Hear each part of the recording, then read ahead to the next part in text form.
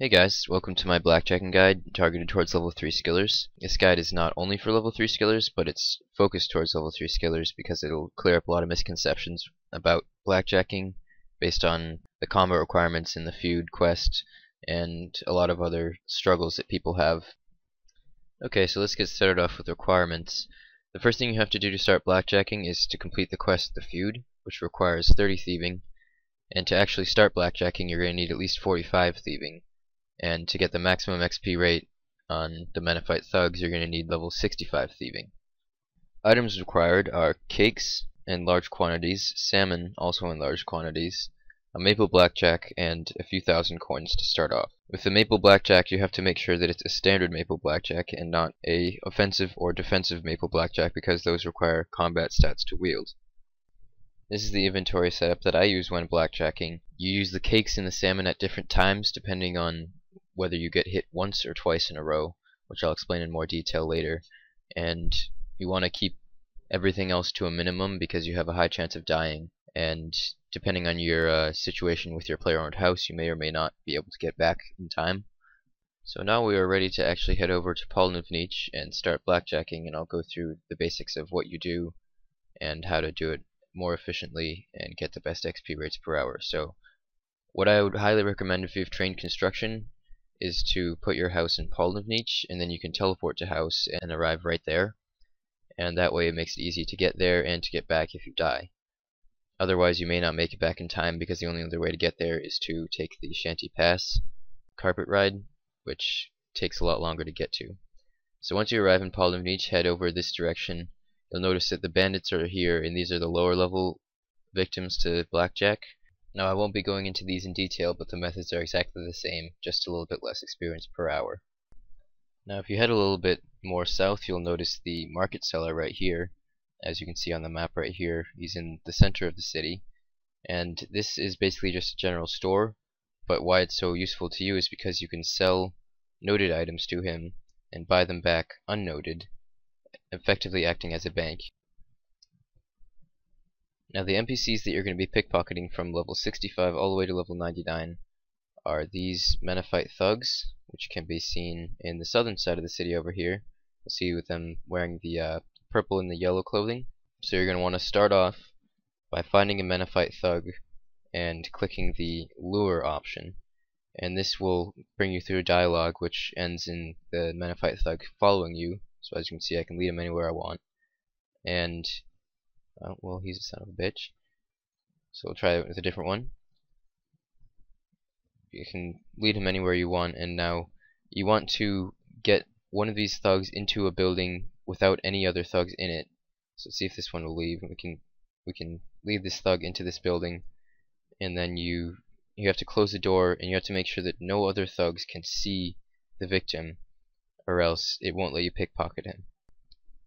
The basic action of efficient blackjacking involves first knocking out, and then pickpocketing twice quickly before the victim wakes up. The victim cannot harm you when you pickpocket him while he is asleep, but you may fail knocking out, in which case you need to immediately click pickpocket, or else the thug will go aggressive on you, attacking repeatedly until you die or run away. Once the thug has gone aggressive, you can no longer pickpocket him or knock him out. So as you can see in this clip of slow motion, you knock out, pickpocket, pickpocket again, and it wakes up. Then you knock out, pickpocket quickly if you fail, eat salmon if you fail twice, eat cake if you fail once. If you fail the knockout, then you can immediately pickpocket and continue to blackjack if the pickpocket is successful. However, if you fail the knockout and the following pickpocket, then you'll be stunned and unable to move for approximately 5 seconds. You can eat food during this stun.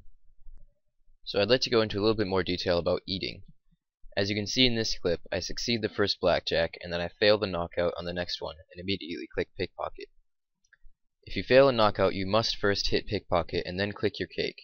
If you succeed the pickpocket, you will eat a bite of cake and restore the 4 damage you were dealt. If you fail the pickpocket, you will not be able to eat for that tick, but will need to eat a salmon to restore to full health. Failing the pickpocket results in 5 damage, for a total of 9 damage, which is how much 1 salmon restores. Mastering this is very important to becoming consistent at blackjacking. You always need to make sure that you are at full health before beginning a knockout, or you have the chance of dying. I understand that the process of blackjacking may still seem confusing and complicated. It takes a bit of time to get the hang of, but it is the fastest method of training thieving on old school RuneScape and is worth the effort. Now you may notice that my mouse movement seems somewhat unnatural in this clip. This is because I'm using mouse keys. I'm using a custom script I created myself with a program called Auto Hotkeys. This sounds like a bot program, but I can assure you that it isn't.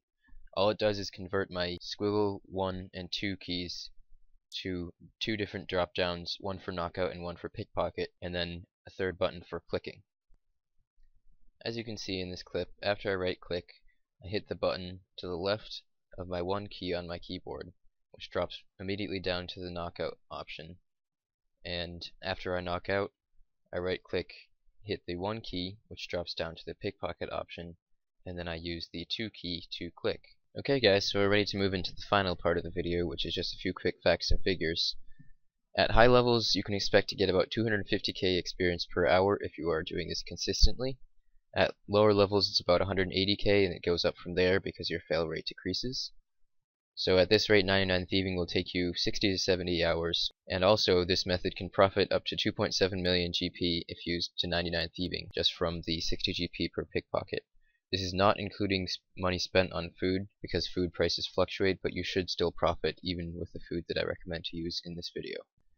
So I will be posting the script for my mouse keys setup for blackjacking in the description, and in the future, if you guys are interested, I can make a guide on how to use auto hotkeys.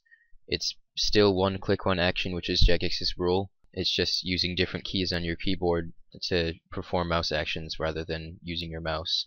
It is possible to blackjack without mouse keys, but mouse keys makes it significantly easier. So guys, thanks a lot for watching. I hope this helps, and good luck with thieving. Of course, post your questions and comments below. I will respond to everything, of course, and thank you very much for watching.